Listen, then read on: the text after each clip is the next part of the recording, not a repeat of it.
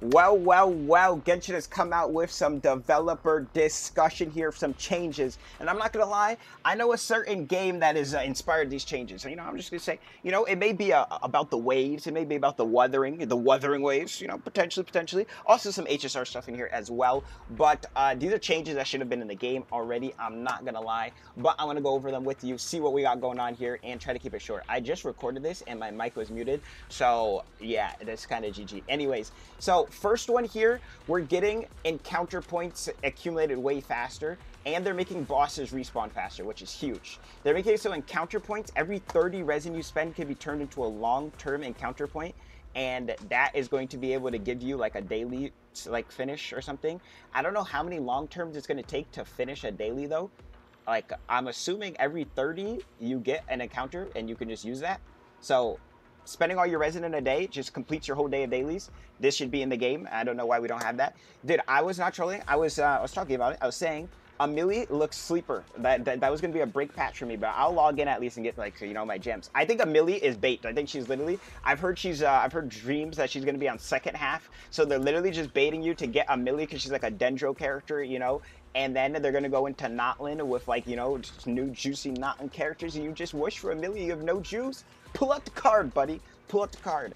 And then we're also getting bosses respawn 10 seconds. This is pretty big. I'm not gonna lie. This is pretty big. I don't know how it's taken this long for us to get a boss change though. Like, let's be honest. Now let's also change the amount of boss drops you get. Because why do I have to spend all of my day of resin to not even be able to fully level a character when they come out? When Arlecchino came out, I'm not trolling. I think that was like one of the most angered times I had with Genshin because I couldn't build her even though I pre-farmed.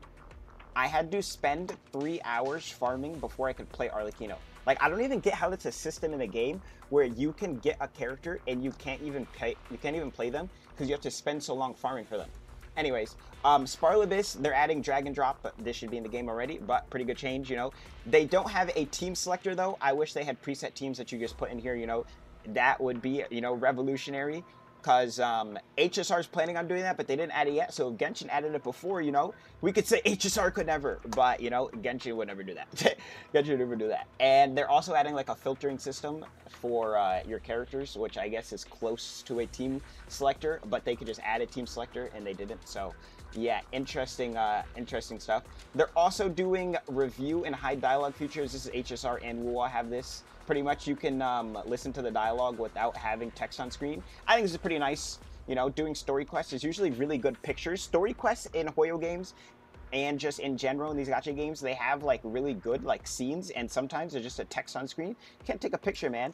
Genshin has some, you can't do that. And then there's also a hide UI. I was surprised that you can't hide your UI in the game already. I thought you could do that, but if you want cinematic immersive experience, it's probably for CCs, I'm not gonna lie. If you're like your regular, Billy Joe, probably not gonna use that much, but maybe some guy recording Genshin Impact full story walkthrough, he can make like an immersive experience with no UI on it. They have some like nerfs on these three pretty much. They're nerfing the anti-Raiden Shogun training in License to Glide. How are they nerfing License to Glide? Like, that doesn't make... You know what they should do if they want to get people into the game? Genshin has like a 1 to 2 hour reroll for like if you wanted to like reroll a character or reroll for a gacha. It takes like 1 to 2 hours. ZZZ is like 10 to 15 minutes right now. I have ZZZ music playing in the background now because it goes hard, free background music. Dude, they should make it so you can get to wishing faster. I'm not gonna lie. Like, I feel like that. Like, I feel like, yo, they could get me on the Genshin dev team. I'd up the sales by 100%. All I'm gonna say. Literally, I could up the sales in Genshin 100%, adding skins and like 3 quality of lives. Hoyo, my contact's available. Gib on YouTube.